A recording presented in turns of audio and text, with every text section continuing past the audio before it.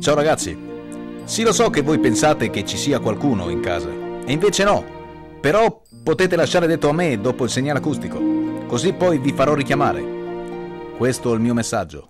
Ora parlate voi. Il piacere di scoprire che esiste una terra gentile è di per sé appagante e questo mi dà più forza nel continuare a condividere le mie ricerche, la mia necessità di comprendere meglio, visto che sono quasi sordo. Se poi fai anche una piccola donazione, allora sarò al settimo cielo e potrò solo che essere radioso, come voi che mi seguite. Bentornati a tutti. Prima di tutto voglio ringraziare Manuel dalla Germania per aver mantenuto il suo pensiero critico. Queste immagini non provengono dalla terra più grande, sono della Namibia. Aia, questo fa male. Ricorda che ciò che non ti uccide ti rende più forte. Quindi, dove ho sbagliato? Ricordi il mio precedente errore dove pensavo che queste immagini provenivano dalla terra più grande? Ci ho pensato e ora me ne rendo conto. La risposta sta nel colore. Dai un'occhiata a questa foto. Gli oggetti più vicini sono vibranti di colore, ma man mano che vai avanti le cose cambiano in un colore bluastro. Quindi il colore limita la distanza. Di conseguenza questa immagine non può essere della terra più grande e neanche questa, perché le foto dell'intera palla sarebbero state prese dalla termosfera. Così è più simile. Con queste nuove informazioni facciamo un breve riepilogo delle mie prove. Iniziamo con quelle buone. Di questa sono sicuro al 99% che è il nostro cratere. Gli altri sembrano avere il colore giusto. Stessa storia qui, sembra a posto. Che dire di questa? Sembra avere questo colore bluastro, ma più lo guardo e più penso che sia una veduta aerea della valle di Sirles, dove stanno ricostruendo il nostro cratere. L'unica cosa che non capisco è questa macchia bianca qui.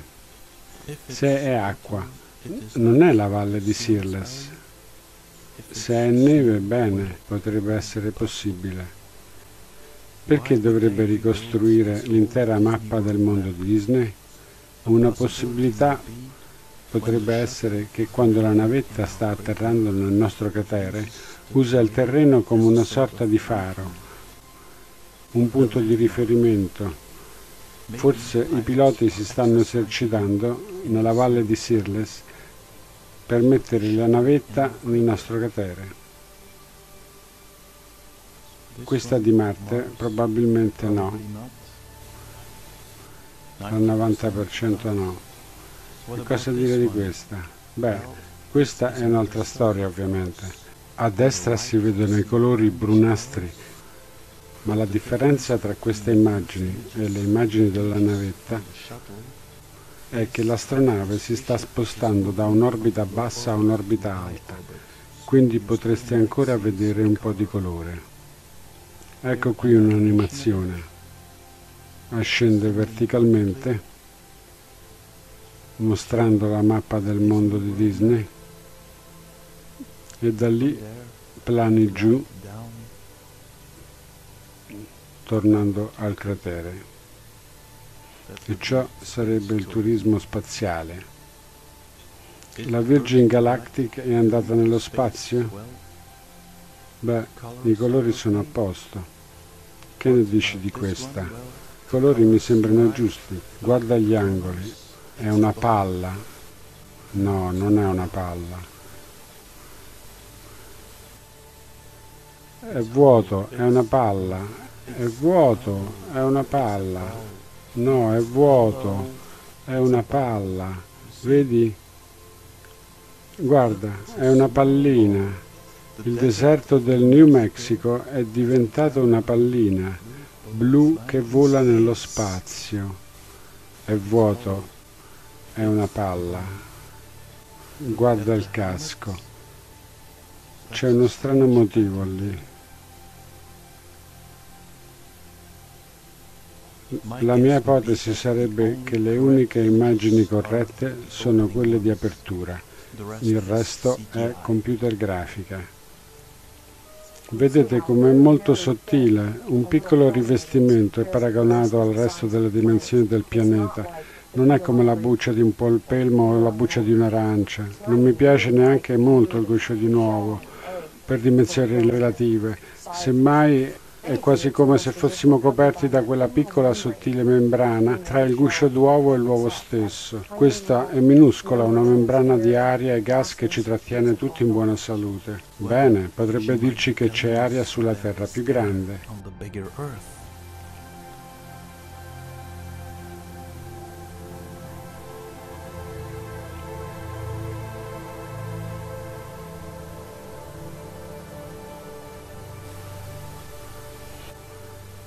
Ora non avrei fatto un nuovo video se non avessi avuto del nuovo materiale, ma prima lascia che ti dia un riassunto sulle mappe del mondo di Disney.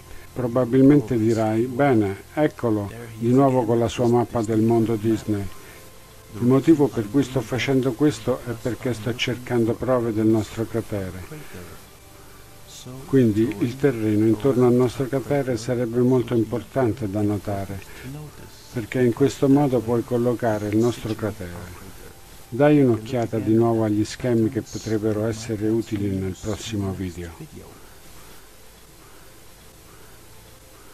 Guarda la data, queste immagini sono molto recenti. La costa dell'Africa. Quindi abbiamo i nostri piccoli insettoidi, gli dei Anunnaki. Un po' di inseminazione artificiale nello spazio. I colori sono giusti. Seguita dall'astronauta della NASA Kate Robbins nel suo secondo viaggio alla stazione spaziale. Guarda i capelli biondi della nostra ragazza vichinga. Cranio maschile. Spalle troppo grandi per una ragazza.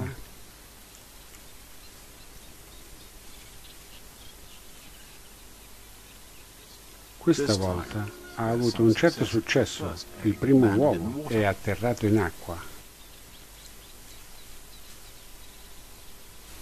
E ora l'ultimo. Finalmente solo. Quindi ecco le immagini. Ora le mostrerò a velocità reale. Dai una buona occhiata e ricorda che stai cercando degli schemi. Sopra il Sahara occidentale, l'intervallo è 120, la velocità è 0,67. Vediamo il bersaglio di attracco usando un cappotto d'aria ricevuto. La conversazione automatica sta continuando normalmente guardando in basso.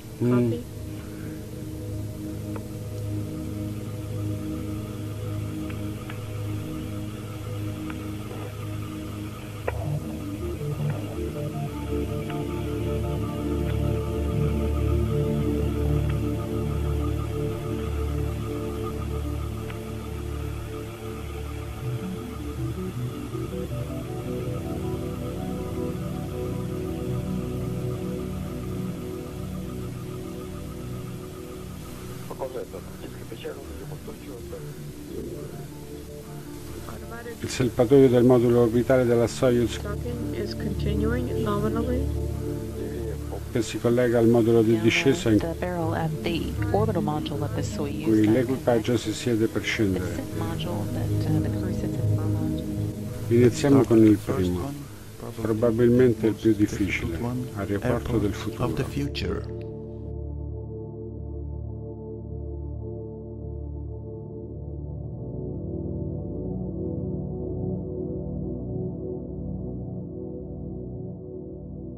Ora uno facile, l'ingresso del complesso.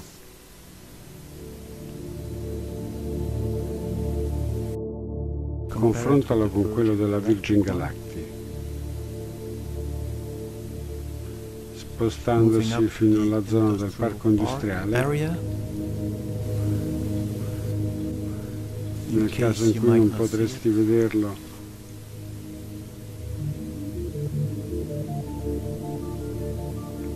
E poi ovviamente il prossimo, Epcot, ma non è lo schema al lato destro, ma è quello sul lato sinistro. Per via delle nuvole si vede solo il centro. E il centro della Virgin Galactic.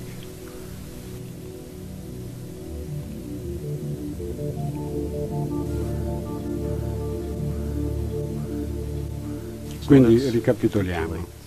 L'aeroporto del futuro, l'ingresso del complesso, area del parco industriale, area Epcot e ora ovviamente dovremmo vedere il nostro cratere. Bene, niente da vedere lì. Oh, aspetta un minuto, riportalo indietro.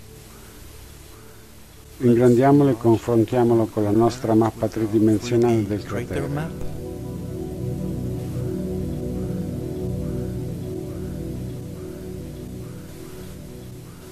Beh, se non mi sbaglio vedi l'Antartide qui, l'ingresso nel cratere.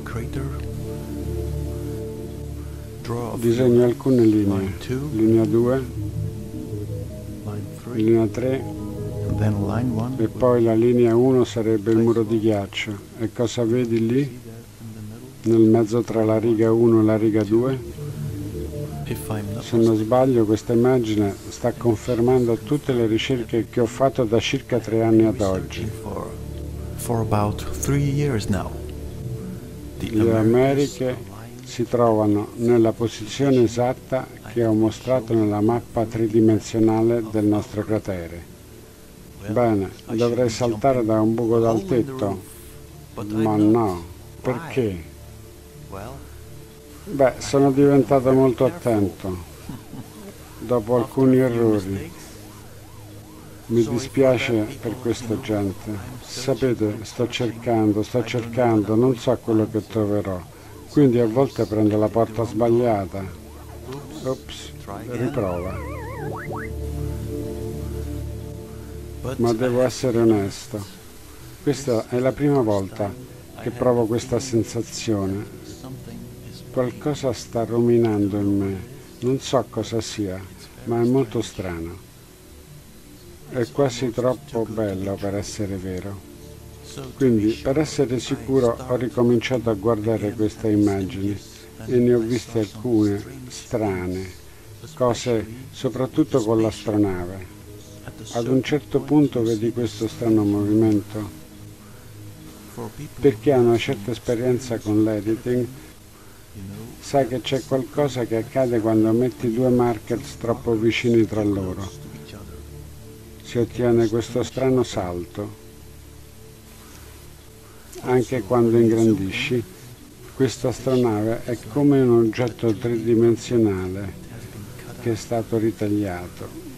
È molto male, ma c'è qualcos'altro. Facciamo una simulazione. Un'astronave sta volando intorno alla Terra. Ora ingrandiamo il nostro cratere, perché il nostro cratere è molto piccolo. Quindi ora la tua astronave deve essere più grande, ma non lo è. È ancora quella piccola astronave che vola in quel modo. Dovrebbe essere molto più grande di quanto ci stanno mostrando. Quindi la mia conclusione sarebbe che queste immagini sono state modificate. Si mostrano alcune vitali informazioni sul nostro cratere e lasciate che un dilettante modifichi queste immagini? Oh no, si sono dimenticati di cancellare il cratere? Non credo proprio.